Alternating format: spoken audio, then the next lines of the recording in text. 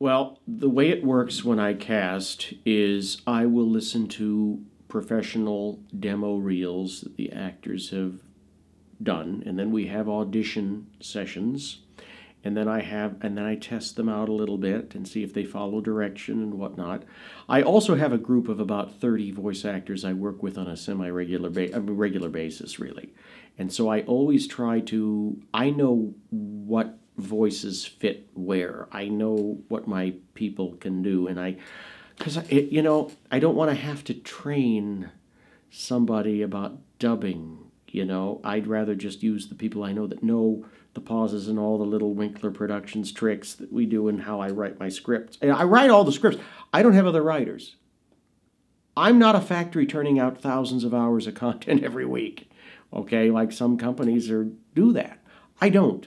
I personally will write and produce and direct all the material. And usually feature films. And so, although we've done series before, and we can easily do series, but in a nutshell, that's how we do the casting. There's a difference between anime and live action. When you're dubbing for live action, it's infinitely more complicated and detailed, okay? Because that really has to be perfect. With anime, it's the same type of attention to detail, but you're dealing with a flap that's going up and down generally. And so, while we still give it 110%, it's easier to dub to anime than it is to live action. But it's all in the scripts. It's my dubbing scripts. Okay? That's the foundation upon which everything is built. If that script has problems, forget it. You've got nightmares. When we subtitle a film, it's a literal translation of the Japanese, okay? I have a wonderful translator, Emily Midori Nelson, and she translates the scripts. And those are the scripts that we use for the subtitles. Those are the ones that the fan groups and people who like to watch their stuff subtitled will see, and it's exact, it's authentic to what the Japanese characters are saying, okay? Now, for the rest of the world, for the other 330 million Americans, and for every single kid in the audience, they will watch my dubbed versions. My dubbed versions are authentic and faithful to what the Japanese have created. We never edit the picture. We never physically cut stuff out of the movies at all. It's all uncut, unedited. But I do have to rewrite the scripts for the dubbing purposes to match the lip syncs and the vowels and the consonants and all the funny things that they do. And I have to add all the laughter and the coughing and the panting. And if somebody's running, how many times did they pant? What was the laughter? Was it 6, 7 ha-has? What was it? There's anything that comes out of the mouth, whether it's word, it doesn't have to be words. It can be a cough, a sneeze, whatever. The voice actor has to do in the booth. And so my scripts, again, if you see them, they're so detailed, and the pauses are there, and the directions for teeth or movements or cough or pant or whatever, everything is written down. And so when the actors get into the dubbing booth, everything's there. And we record everything. And then in the post-production, we tweak it even more. And you have what is essentially a perfect performance, I always get the emotions out of the actors. Who are you? What do you want? Okay, what does he want in the scene? How does he feel? Look at the expression. Look at how he's reacting. He's all crazy, or she's sad, she's tragic. More sadness, more. A lot of times there's a lot of over-the-top acting when they're in the superhero modes, and I got to really bring up the energy for people.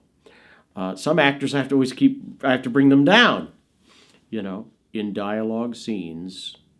What takes maybe 4 sentences in Japanese, we can do it in 1 sentence in English, which means I then have to use some artistic creative license and create some dialogue that aids the plot, keeps the plot moving, and stays